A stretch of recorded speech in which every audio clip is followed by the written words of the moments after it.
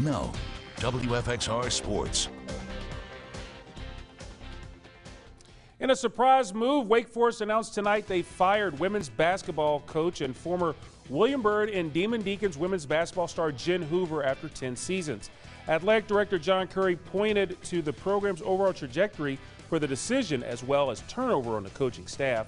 Now, Wake Forest has made the NCAA tournament just twice in its history, though Hoover guided the Demon Deacons there in 2021. This past season, the Deeks won just 4 ACC games, and in a statement, Hoover said she was, quote, disappointed and deeply saddened to receive the news that I was terminated without cause today.